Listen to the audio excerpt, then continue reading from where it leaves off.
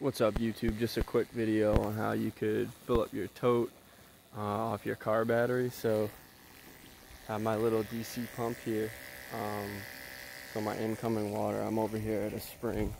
So all I did was put a little bucket and then I put my hose in there. So come up to the pump, incoming water, and then outcoming, just running right up into my tote. Like so.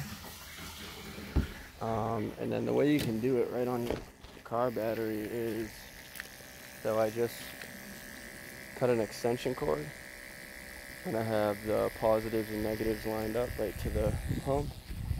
And then over here, my vehicle, and I just have, I don't know if you can see with the sun, but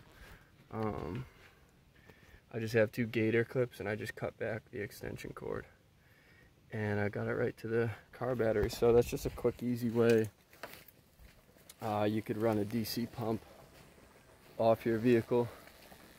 Yeah, it's an easy way to fill up the tote. All right.